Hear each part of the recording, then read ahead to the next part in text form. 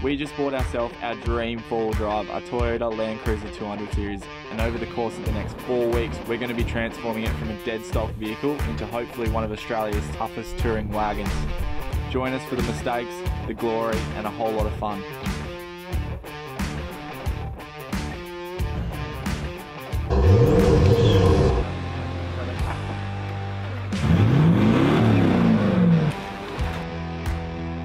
Most aggressive setting.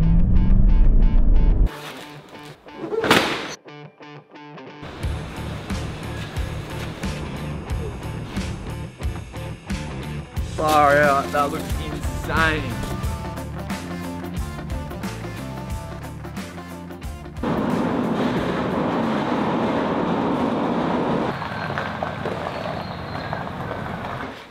How good's that? Welcome back, legends. Today we're doing another build, another shed session. We're in the Gerties, Victoria still, and we're modifying our dream car. So if you've missed it, I'm gonna give you a quick recap of all the mods that we've done so far. We're turning this bog stock 200 series into one of Australia's best tourers. Well, in my opinion, building my dream car.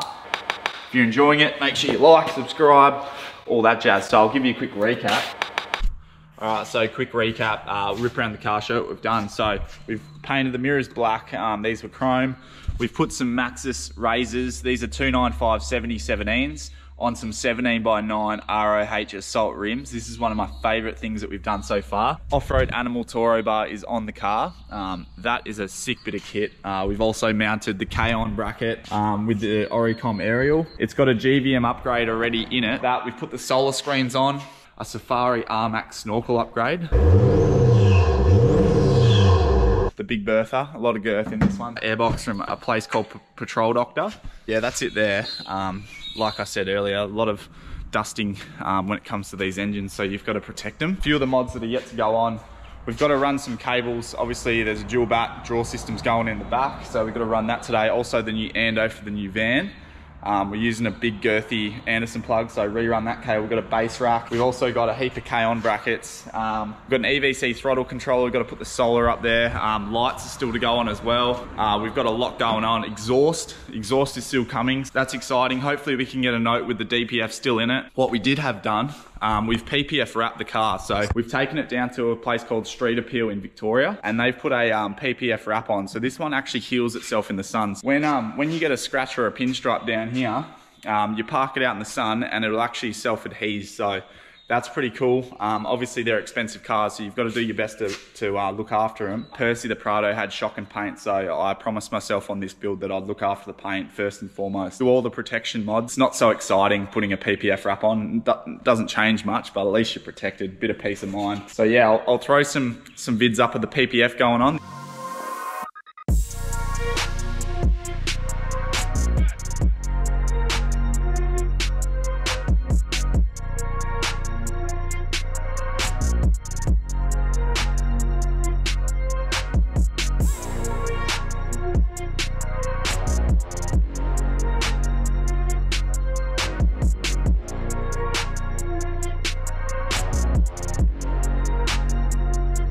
So you're probably wondering the price of this wrap. So all up, it was $13.50 for the wrap, so the actual materials, and then $500 and something to install it. So around $18.50 all up to wrap this car, and we didn't do the bonnet or the back because we are putting a rear bar on the 200. So I won't tell you much about that yet, but yeah, it's not cheap, but yeah, hopefully it protects it and saves them pinstripes, because yeah, and I'm yet to decide whether we're gonna tune this thing or not. Obviously it'd be a very safe tune because we're gonna be towing. You probably know that I'm dead excited about this. This is our dream car. Sarah's absolutely frothing as well. Today, first thing we're gonna do is install a EVC throttle controller. I was a massive skeptic on these things before. We got it right here actually. So EVC have sent us a few things. So they've sent us their new throttle controller, which is the EVC X. Comes in a nice little package like this. So there we go, that's what's in the box there. EVC throttle controller. These things are renowned for taking about 10 minutes to install, and they make a massive difference to these laggy turbo diesels. Like I said, I was a massive skeptic on them, but now I've had one in the Prado, toured around, and sometimes when you're in the city especially, and even on the beach, sometimes you just can't have any throttle lag, and I dial this thing right up to U9 and give it a gutful, and gets you out of trouble. So something that's pretty cool is a GPS live tracker. So you put this thing on your car, and it's cheap insurance, so you can't detect it's on the car. So if someone pinched your car, or you give it to a mechanic and you don't 100% trust him or something like that, you ever want to know where your car is at any given time, this is your thing. First, we're going to throw this throttle controller on, cabling for it. It literally, you unplug your throttle controller clip, plug this in, and then plug it into the other side, and Bob's your auntie's uncle. Let's get into that now. All right, so the first thing you're going to want to do is disconnect the little, I guess it's called a foot bash plate, because it protects you from booting all the stuff up in there. So that's your EVC wiring harness there. This side's going to clip straight into your throttle clip, and wires going to the top of the accelerator pedal. And then we're just going to clip in that side, and then the cable that you've just unclipped clips in the top. And then you simply run your little, I think it's like a little USB-C cable all the way up to the dash, and that's what the actual controller unit, the EVC-X, plugs into. Unclip that, the thing on the side, there we go. And then, see that clip there? We're just going to plug this end of the throttle controller. So that's it all plugged in there. I just got to get it neatened up and out of the way. But yeah, that took about 30 seconds. It's just in a really awkward spot to film. But yeah, you just unplug something, plug this thing in, plug the other side back in. Bob's your auntie's uncle, she's in. So that's the unit there. I've just run the cable out the side here, and I'm going to mount the unit, I think, about there. Just so it's hidden out of the way. Actually, I'll go down a bit so it's not on the beautiful wood grain dash from the 70s. So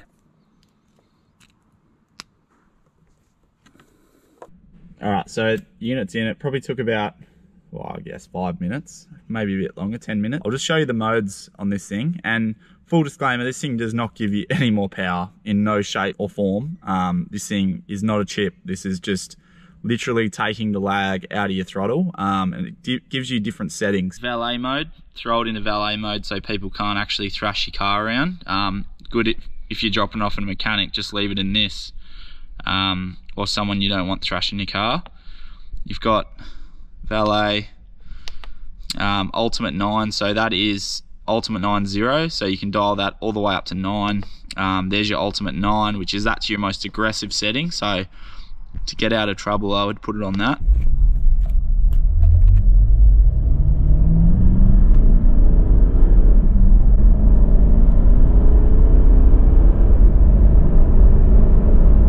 Launch, I'm not a hoon, so I'm not probably going to use launch. Adapt mode, so this actually senses how the car is being driven and it adapts to your driving. Economy, so if you want to save a bit of juice, diesel's getting pretty bloody expensive, so I could see how that one's going to get used. Anti-slip, not 100% sure on the application. And then factory, so if you did want to just drive the car as per normal, you can turn it back to that, and then only dial this up when you need it. I'm going to install the app now. I won't show you that. I'm going to learn how to use this. Good bit of kit, very cheap, and if it gets out of trouble once, it's probably paid itself off. That's installed.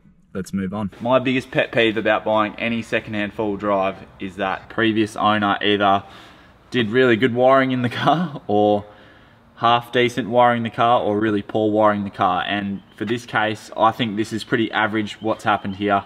This is sort of the average Joe Blow. If you're watching Bobby, not a massive fan of your wiring, mate. Bobby was the previous owner.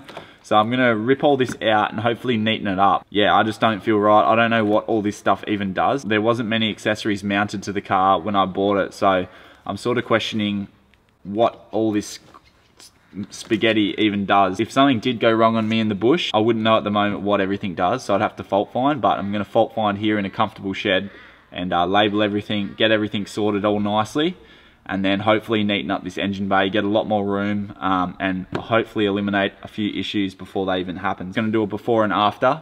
It's pretty boring.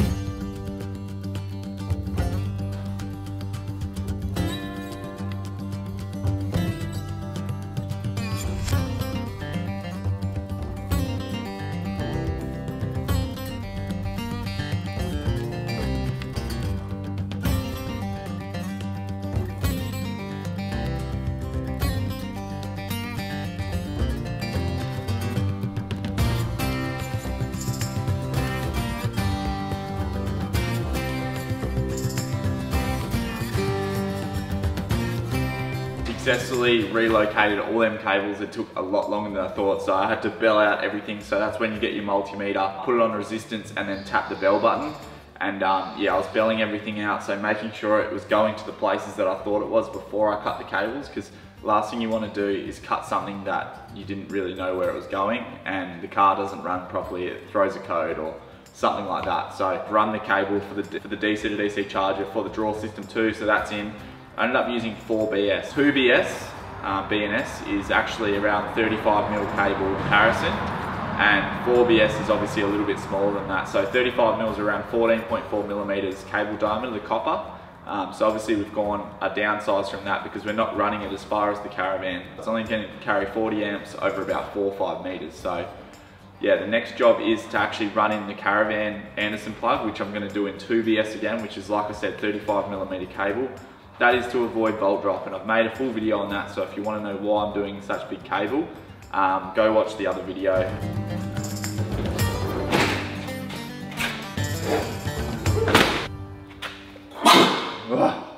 COVID. So, base rack, full disclaimer, not sponsored or anything by ARB, paid full price for this kit.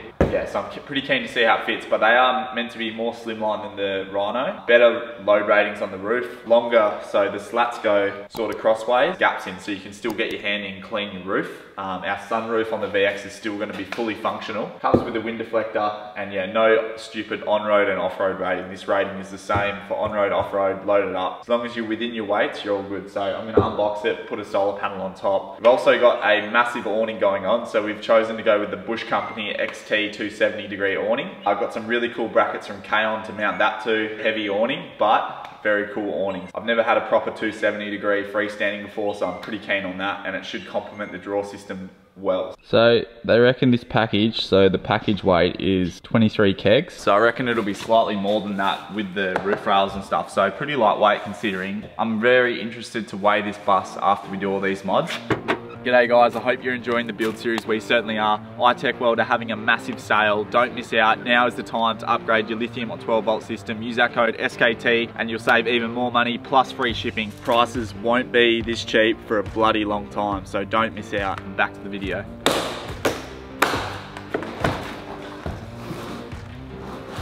So you can see straight away that you can easily get your hand in there and clean your roof. That's exactly what we wanted. It's a one piece, so apparently it's all welded, which I can see it is. The welds look pretty smick, and it's got this powder coat on it. It's like a Manix black powder coat.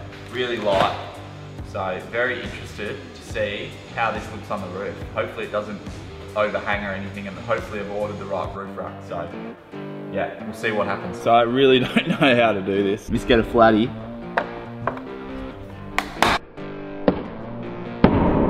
Oh yeah, there we go. It's a nice solid click. So I worked out how to do it, thank God. So you have to pop a little cap here, and then there's 2 on each side. So I'm hoping once, look at how much Loctite they put on these bloody screws. I actually rate that, people that use a lot of Loctite. You might have it. Oh, oh, oh. Yeah. How good's that? Anyone want to buy any roof rails?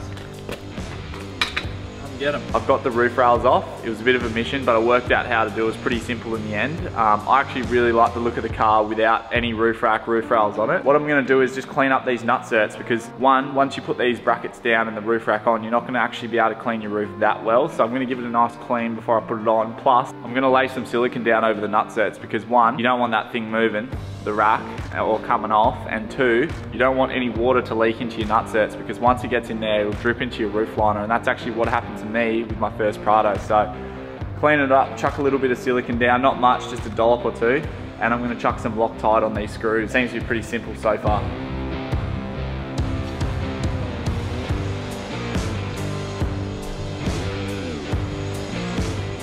Pretty scary actually. Alright, then they give you this little rubber pack, so you put that over the top. So the welded nut, that side has to go towards the vehicle. That is one thing that you don't want to stuff up. Got 2 little nuts, bolts here, and they go straight into the top of it.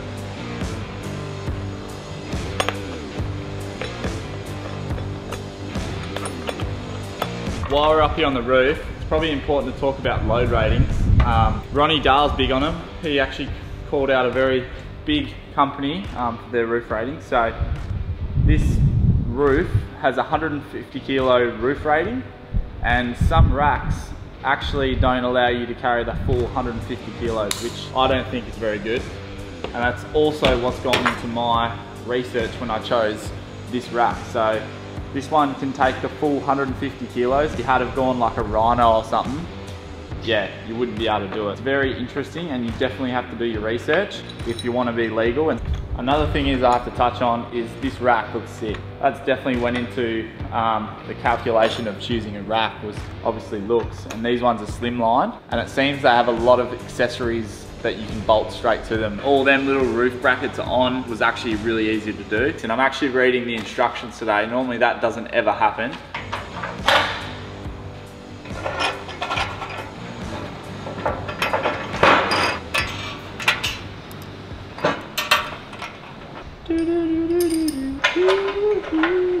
Don't go breaking my heart. Oopsies. That's it.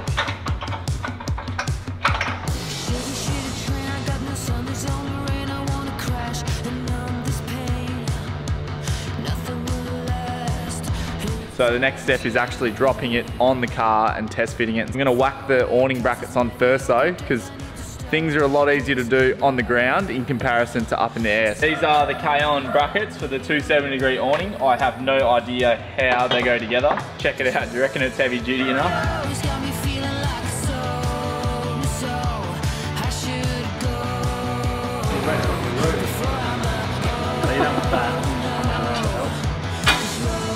Choosing this so it doesn't scratch the roof and protect the paint, because it's mint at the moment. There's not a scratch on the whole car. Alright, so let it rip. Yeah.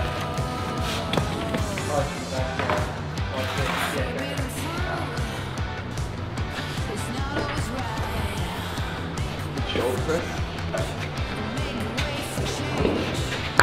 Yep. Got your side now? One more, I reckon, mate. Yeah, alright.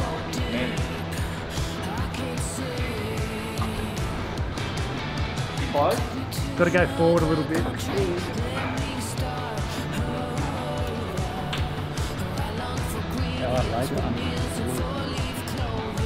Easy. So we're just making some minor adjustments.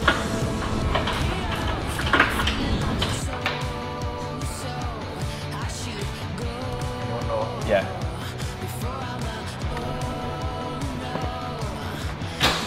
Yeah, let's go now.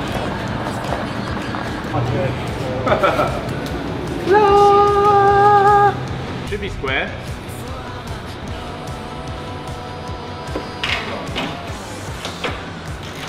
Alright, so we're just tightening up the last of the nuts and bolts, making sure it's really tight, because we are going to be bolting like a 25 kilo awning on the side, the Bush company. So I'm just taking my time, making sure everything's done up, and yeah, hopefully it looks alright. We'll pull it out of the garage and have a bit of a look and just see if it suits the car. I think it does.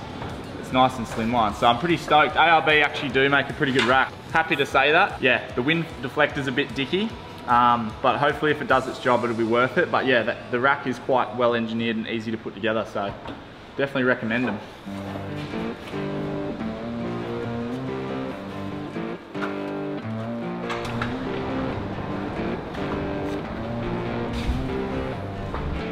We go across it on wire.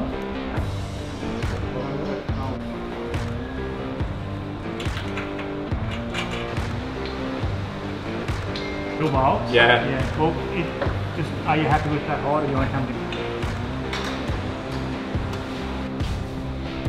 Get that little kick. Yeah.